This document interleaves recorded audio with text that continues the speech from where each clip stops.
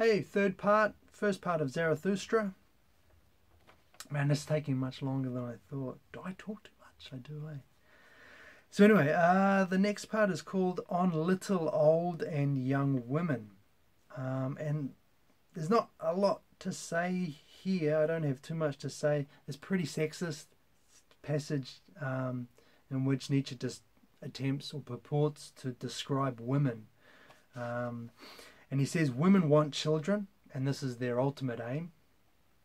It's their ultimate end. And then, so what that means then is that for women, men are means to this end. That's, their goal is to have children, and the men are just the means to it. Men, on the other hand, want danger and play. So they want their women to be the most dangerous plaything.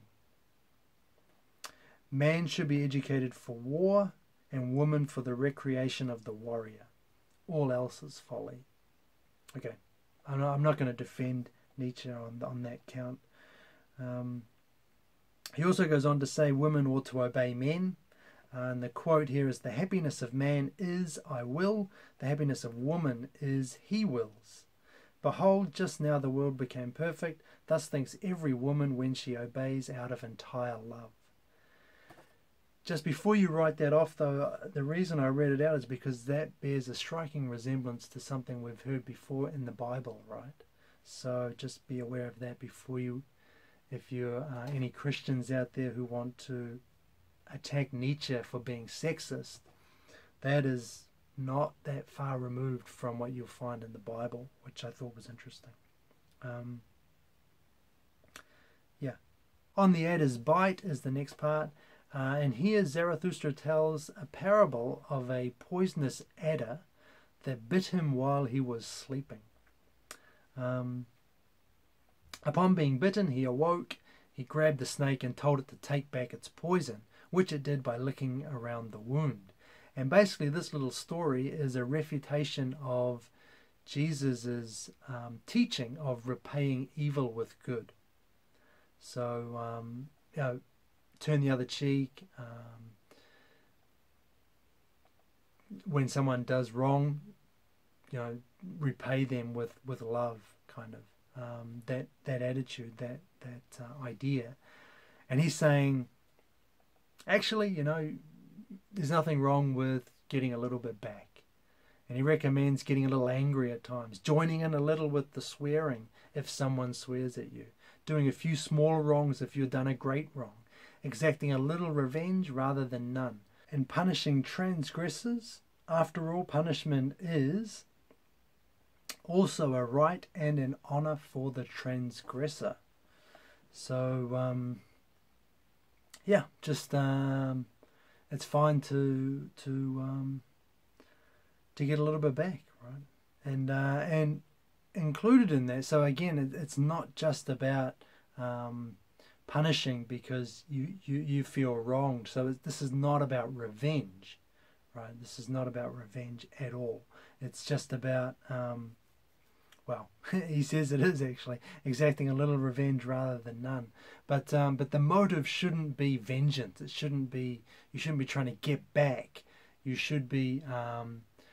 It should go no further than just kind of showing your own strength. Showing your own, making clear that you're here. This was your, you can defend what you've done, and also the point about punishment being a right and an honor for the transgressor. Again, there's more of that struggle is important for progress, for development, for individual development. If everything is soft and easy, then the individual is going to be soft and easy as well. So getting a little bit back actually makes the person who's doing all the dishing out, it actually helps them. It makes them stronger as well. So anyway, there's that. The next section was on child and marriage. And here he says a man must be entitled to wish for a child. He must be, quote, the victorious one, the self-conqueror, the commander of your senses, the master of your virtues. And so there again, there's that whole idea that you, if you're gonna create a baby, create a child, a new life, you need to be worthy of that task. You need to be up to it, because that's what we're doing. You should be here creating a creator, right? One that is more than those who created it. That's the quote. So it's not something that ought to be undertaken lightly, or something that anybody can kind of, freely or easily get into. There should be, you have to have some kind of, you have to be worthy of having a child. And he also says, interestingly enough, in a marriage founded on reverence for each other. So that's interesting, right? It's a little bit different from what he said before about women being, having to obey the man. He's a little bit more egalitarian here, a marriage founded on reverence for each other. And he then goes on to pour scorn on the marriages of the all too many, or the superfluous, which he compares to two beasts finding each other, rather than two independent, self-empowered human beings creating life, creating a creator. So this underlying current in Nietzsche's thought is that there is this progress. You're having a child which is going to be greater than you and your partner. So there's this continual striving for greatness, for more greatness.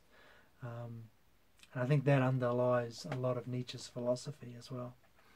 So there are only two more sections left. The first one is on free death. And here he talks about death as being something momentous, but not an occasion for sadness and pity. It should be a, quote, spur and promise to the survivors, end quote. In other words, a consummation of a life lived well. And he calls this a victorious death. So it's kind of the opposite of the way we normally treat death. We treat death surrounded with mourning, and there should be a period of mourning, and lots of crying and tears and a kind of feeling of the injustice of things. But that's not what death means for Nietzsche. So the free death in particular, what does he mean when he says free death? That's the death that comes when we will it. And associated with this is the idea that we ought to die at the right time. So when is the time? When's the right time? At the right time for his goal and heir. That's what Nietzsche says. The right time is when it's the right time for his goal and heir. So the way I interpret this, or the way I understand it, is that with a grand goal, you've got some kind of grand ambition, and you need an heir to continue it, to pursue it, to follow it on, right, to keep it going. And the right time to die will be that time when you have taught and shown your pupil or student all you can, and they've become better able than you to pursue it. So you are now kind of superfluous.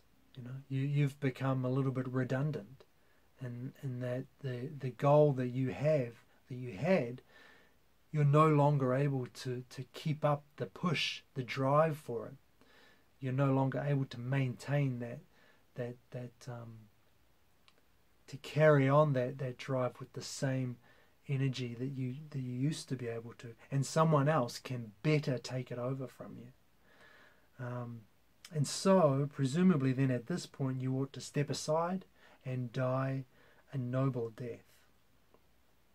So there is this idea again of progress and that being the main focus. You know, there's a little bit of tension here perhaps in that the individual is so crucial, right, to Nietzsche's thought. The individual, the creator, as opposed to the mass, the many.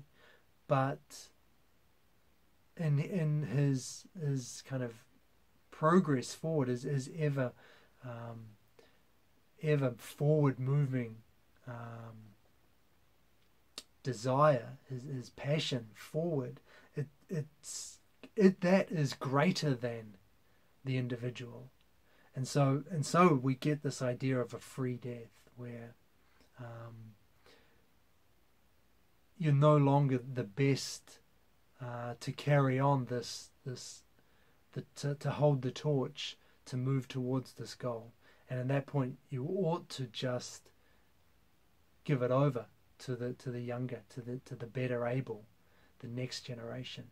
And you can see where Nietzsche's getting this from, right? Just from nature. I mean, that's just the way nature is, right? You know, that the plant grows, it sends out its seeds, and then new plants grow up and the old plants die. And it's the same in the animal kingdom too, right? The old lion who's no longer he's no longer able to protect his pride will be usurped by the younger, the more capable, the more able. And when he is, that's not an occasion for sadness. That's just the way nature works. That's the way life is. So he has this really kind of raw understanding of life, and it's almost Darwinian, you want to say, but Nietzsche was not Darwinian at all, and he hated Darwinism, but there is an element of it here, I think, where it is just the progression of the species in this case can take precedence over the individual, and contrary to what much of his philosophy is about. So that's what I mean. I think it sounds like there is a little bit of a tension there, right? So the good death, the free death. He particularly detests the all too many who drag out their all too long lives. The quote, would that a storm came to shake all this worm-eaten rot from the tree. And again, there's that idea, you know, the old ought to just step aside and let the young, the more energetic, the more powerful come through and continue on the drive. And if they hang on too long, then it only leads to a reduction in vitality. It only holds things up, stifles things, and presumably he's thinking like, you know, a dying, wheezing and bedridden, someone who is kind of bedridden after a protracted illness, and then is kind of slowly dying, but holding on to life as long as possible. That's not a good death for Zarathustra or Nietzsche. It's you should leave before you get to that stage, and then you've given something for the next, for your heir, as Nietzsche calls it, to carry on and move towards. So interestingly enough too, he says Jesus died too early. And again, there's this idea that Jesus was, he had some respect for Jesus. And he says he died too early when, quote, he knew only tears and the melancholy of the Hebrew. And the idea here is that if Jesus had lived longer, he might have recanted his teaching and, quote, learned to live and to love the earth and laughter too. So there's, Jesus was he was a creator, so he's got that for him. But as I said before, Nietzsche may not have agreed with the values that Jesus promoted, but if he'd had more time, if he hadn't got caught up in that, in pity and compassion and the weakness that he did get caught up in, then he might have learned to live and to love the earth and laughter too, and it would have he would have come around to Nietzsche's way of thinking.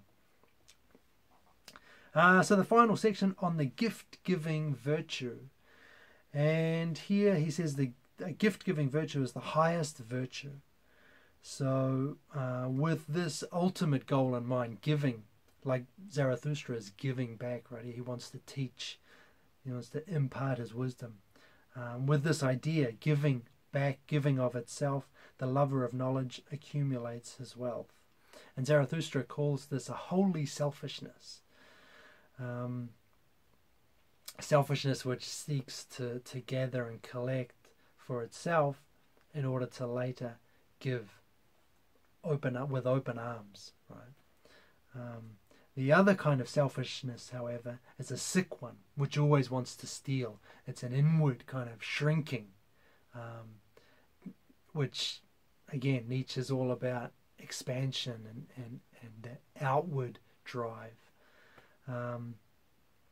So he says gift-giving, a couple of things. Gift-giving must stay with the earth, with life, that it may give the earth a meaning, a human meaning. So he just, again, wants this to be something firmly rooted in the here and now. The earth, I'm always catching, when he says the earth, I always read that as being in opposition to an afterlife, a heaven, and God, and that whole superstitious framework. So at this point Zarathustra tells his disciples to leave him and be suspicious of his teachings. If they are to make good overtures for the ubermensch, they must be creators, not merely accepting dogma, no matter the source. And there's a good quote here: one repays a teacher badly if one always remains nothing but a pupil. Now I bid you lose me and find yourselves. So even to the point of his own, when he's talking about his own teachings, he's saying, you've got to come up with something for yourselves. Don't just take my word for it. These are my truths. These are my values. I'm teaching you to make your own, to create your own. Of course, the complete opposite of all other moral systems, including Christianity. So despite his criticisms here of reason, education and philosophers, knowledge is very important, I think, here. And he particularly detested the attitude towards knowledge that his contemporaries had. He says, my quote, which will just about end us, take us out with this: with knowledge the body purifies itself. Making experiments with knowledge, it elevates itself. In the lover of knowledge, all instincts become holy. In the elevated, the soul becomes gay. So there's so knowledge was good. Knowledge was good. It was just the way it was used by other people that Nietzsche didn't like. Knowledge is good. It progresses. It moves forward. It carries you forward, but it has to be. It has to be gathered in the right way and used in the right way. And that's the first part of Zarathustra, of Thus Spoke Zarathustra. So, we'll keep going with part 2 next time. I'm actually enjoying this more than I thought I would. It's he's an interesting character. I don't think I can get on board with him all the way, but he's definitely interesting. And Ecce Homo, I really recommend you read that. He's I recommend you read some of his other works first, and then get into Ecce Homo. It's not long; it's only about 100 pages, but it's quite illuminating, I think. Anyway, till next time.